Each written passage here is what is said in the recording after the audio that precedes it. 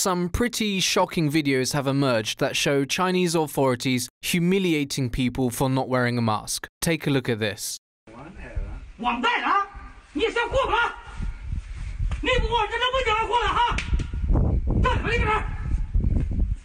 This video was filmed in Henan province, with Chinese officials trying to explain it away by saying the old man frequently passed checkpoints without wearing a mask, so they tied him up. Unfortunately, it gets worse.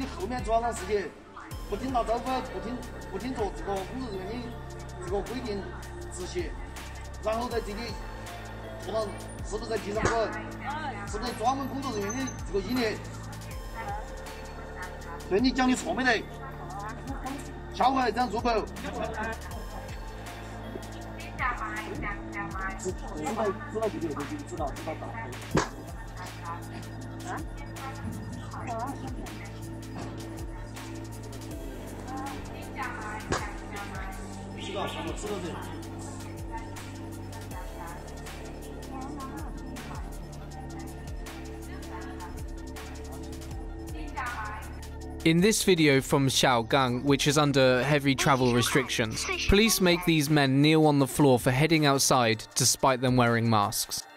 Here, a handful of people are tied together and paraded through the streets in a bid to humiliate them and warn others of the repercussions of not wearing masks.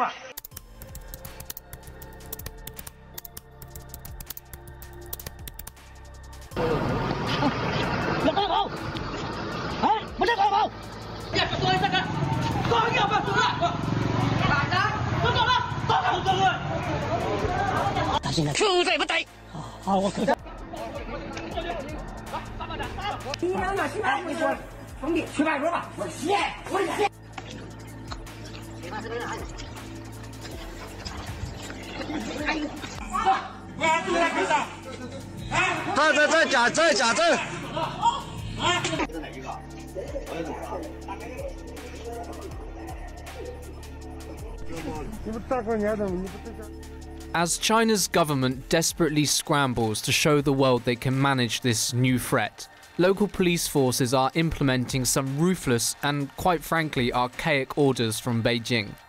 In response to these videos, the editor-in-chief of China's propaganda machine, the Global Times, offered the most audacious, most incredible and most predictable response by claiming the videos gave the public a very bad impression and, wait for it, meant the personal rights of citizens have been severely violated. Yes, while the Chinese government is attempting to suppress negative coverage of its response to the threat, the masses of content flooding the internet of videos like these cannot be plucked. China's control of the narrative is slipping. If you want more Tomo in your life, click the subscribe and bell button so you get notified when a new video is up. Thanks for watching Tomo News.